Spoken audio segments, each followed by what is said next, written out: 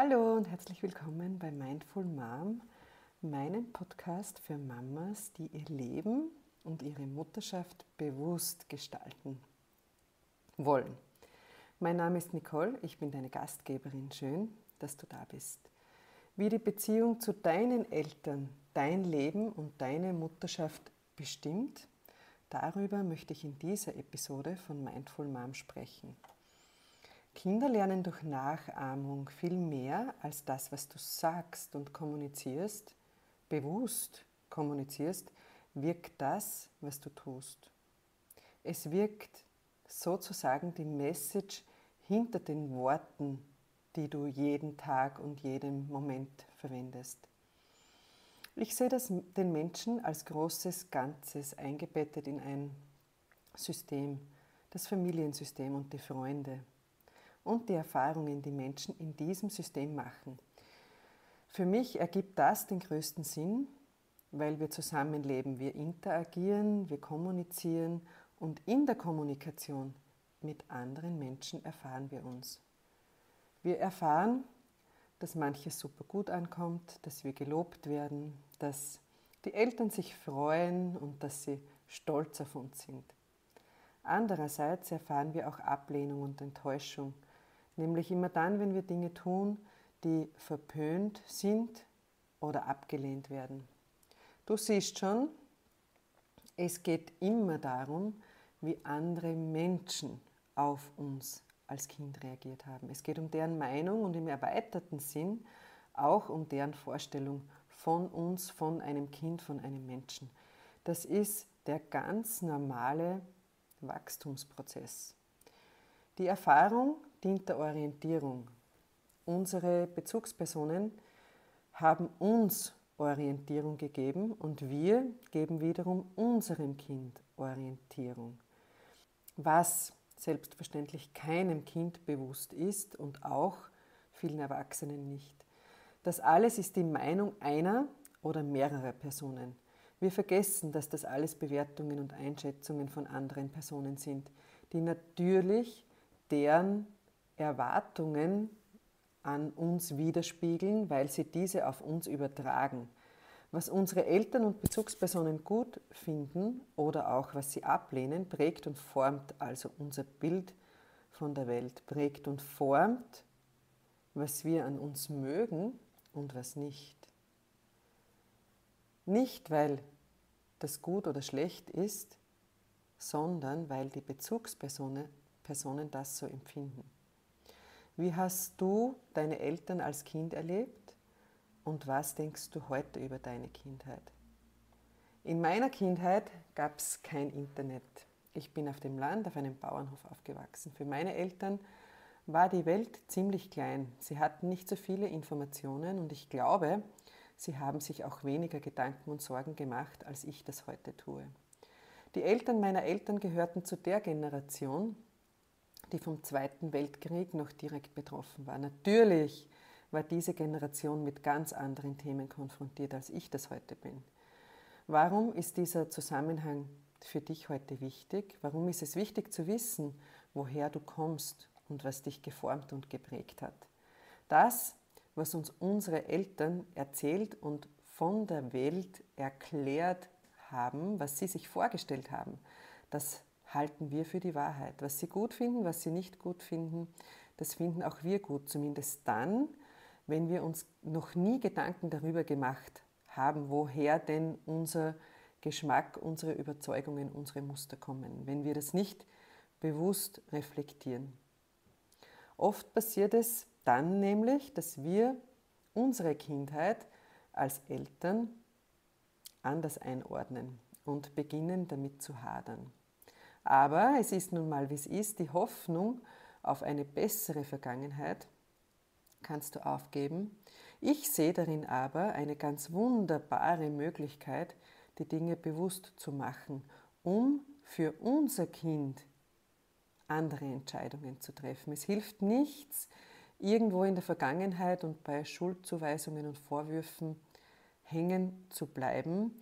Da ist es doch viel, viel besser, eine Schlussfolgerung daraus zu ziehen und bewusst andere Entscheidungen zu treffen. Die Zeit, in der wir nämlich am wenigsten Einfluss darauf haben, die Zeit, in der wir am abhängigsten sind, das ist die prägendste Zeit unseres Lebens. Wir sind Kinder, wir werden Eltern. Das ist das Faire und das ermöglicht es auch, eine neue Perspektive auf die Themen in unserer Kindheit einzunehmen, Vorstellungen und Erwartungen anzupassen und uns selbst mehr näher zu kommen und selbst dann wirklich zu treffen. Wie krass meine Kindheitserfahrungen, mein Leben heute beeinflussen, das wurde mir schlagartig klar, als ich selbst Mama geworden bin. Viele meiner übertragenen Überzeugungen und Muster habe ich in der Interaktion mit meinen Kindern erkannt. Es gab eine Zeit, da hat mich das wütend und traurig gemacht. Das ist heute nicht mehr so, weil ich ganz viel verändert und angepasst habe.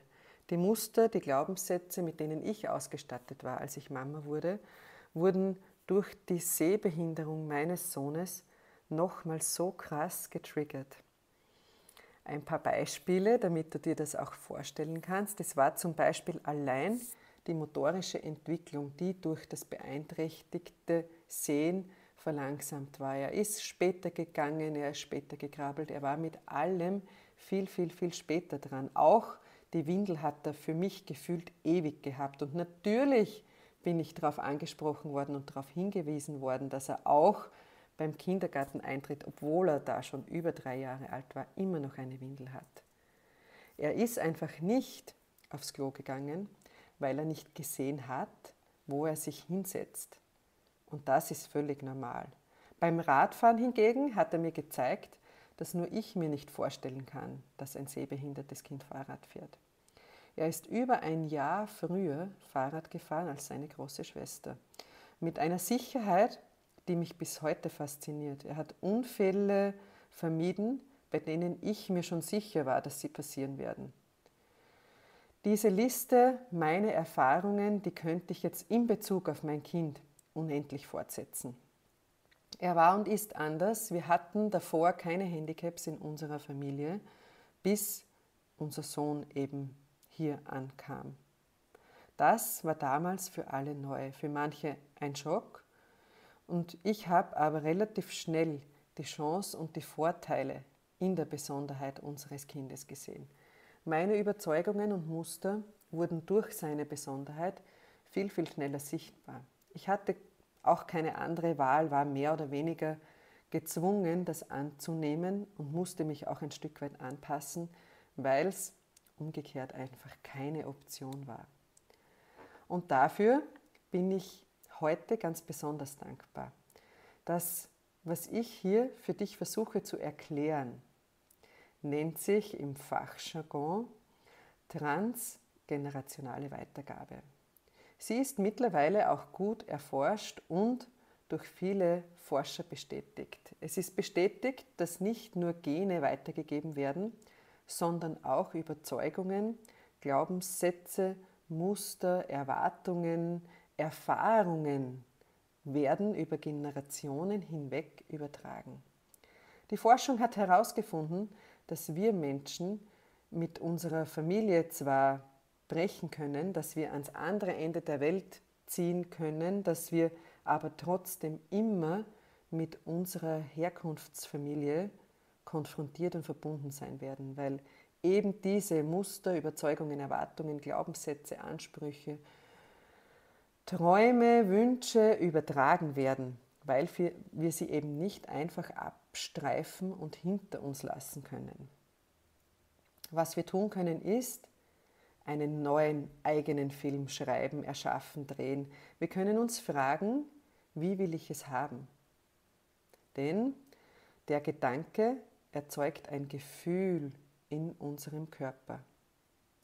Diese Gefühle sind oft in keiner Verbindung zur aktuellen Situation. Die Gefühle, die wir fühlen, sind eine Erinnerung an die Vergangenheit, an das, was wir als Kind erlebt haben.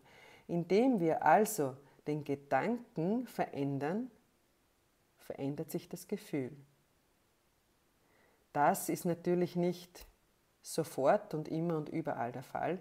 Das braucht Übung und Konsequenz. Und das ist auch der Grund, warum es für viele Menschen einfach nicht klappt, weil wir die Übung nicht machen wollen, weil wir die Konsequenz nicht an den Tag bringen wollen, weil es einfach viel, viel, viel, viel einfacher ist, im Gewohnten und in der Gewohnheit zu bleiben. Aber ich verspreche dir, dass die Konsequenz belohnt wird. Immer. So viele Menschen hadern mit dem, was in ihrem Leben ist. Sie wünschen sich ein anderes Leben. Meistens wissen sie ganz genau, was sie nicht wollen. Sie stellen sich aber nicht die Frage, was sie wollen. Was frustriert dich gerade am meisten? Worunter leidest du gerade? Und was glaubst du, dass du verändern kannst? In der letzten Woche hatten wir Ferien und ich habe beobachtet, dass ich ganz vieles in meinem Leben wirklich nicht mehr glaube, woran ich früher geglaubt habe. Oder dass ich den Stress auch nicht mehr habe, den ich früher gehabt hätte. Wenn meine Kinder zum Beispiel jetzt frech oder unangepasst sind, wenn meine Tochter ihre Genialität wieder einmal voll ausspielt und mich in Grund und Boden diskutiert, ja, das kann sie und das erlaube ich ihr, dann werde ich nicht bestimmend, zurechtweisend, irgendwie gemein auch manchmal. Ich beharre auch nicht auf mein Recht oder darauf, dass ich jetzt weiß, was dran ist. Warum nicht? So hätte ich es früher gemacht. Heute mache ich das nicht mehr, weil ich es liebe zu diskutieren, weil es mich fasziniert, was sie schon weiß und weil ich es beeindruckend finde, wie sie dieses Wissen anwendet. Ich will, dass sie die Erfahrung macht, dass sie gehört wird, dass ihre Meinung wichtig ist, dass sie wertvoll ist. Ich wünsche mir, dass meine Kinder den Mut haben, für sich und ihre Meinung einzustehen. Ich wünsche mir Kinder, die sich etwas trauen. Also ist es meine Aufgabe, ihnen diese Erfahrung zu ermöglichen. Wenn sie die Erfahrung nicht in der Kernfamilie machen, wird es außerhalb ganz, ganz schwierig. Natürlich schießen sie dabei übers Ziel hinaus, auch das gehört dazu, weil es die Erfahrung für die Orientierung eben braucht. Wie führe ich ein Gespräch, wenn ich etwas erreichen will? Ich hingegen war als Kind ganz, ganz anders. Ich habe mich angepasst und mich auch über Leistung definiert. Natürlich steigt mein inneres Kind regelmäßig auf die Barrikaden. Es reklamiert, dass mir das nie erlaubt worden wäre. Ja, das stimmt. Aber das ist dieser innere Prozess, die Kommunikation mit meinem inneren Kind, der innere Prozess und mein Job als Mama. Das ist übrigens die Chance für uns Eltern im Allgemeinen, die Chance, mit unserem Kind zu wachsen, ein Stück weit zu heilen, wenn wir in den Spiegel schauen und indem wir in den Spiegel schauen und uns und unsere Überzeugungen in unserem Kind erkennen. In diesem Sinn möchte ich dich jetzt zum Abschluss nochmal einladen, die Herausforderung und die Auseinandersetzungen mit deinem Kind unter diesem neuen Aspekt zu beleuchten. Wie kannst du beginnen, die Konflikte zu lieben? Egal, was du in deinem Leben verändern willst, du brauchst dafür niemanden. Wenn du glaubst, dass du jemanden brauchst, dass sich die anderen verändern müssen, dann liegt der Ursprung für diesen Glauben auch in deiner Kindheit. Wie selbstbestimmt und frei war deine Mutter? Was hat sie dir vorgelebt? Und was hast du als Kind daraus schlussgefolgert? Erkenne, wer du warst und werde, wer du sein willst. Dafür ist dieser Rückblick einfach so, so wichtig, um zu erkennen, woher du kommst und was dich geprägt hat. Wenn du dir dabei Unterstützung wünschst, dann melde dich gerne jederzeit bei mir. Wenn dir mein Podcast hilft, erzähle es gerne weiter. Und ich freue mich, wenn wir uns schon bald wieder hören und wünsche dir bis dahin alles, alles Liebe und eine ganz wunderbare Zeit. Deine Nicole.